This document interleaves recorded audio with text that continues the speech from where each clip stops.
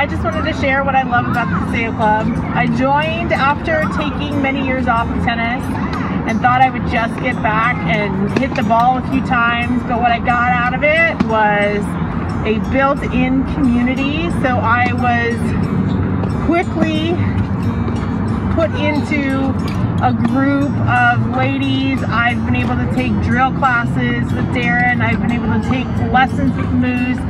And now I've been able to enlist those experts into my daughter's tennis experience. So they've been able to take lessons with Darren, and he's been amazing. Everyone here is all about the community, and it's more than just tennis. What do you think, girl? I just think it's nice because not only do you get to play sports and get that level of expertise taught to you, you also get to be talked as a normal person. So like you get to, I guess, talk about your personal experience. That's what I enjoy.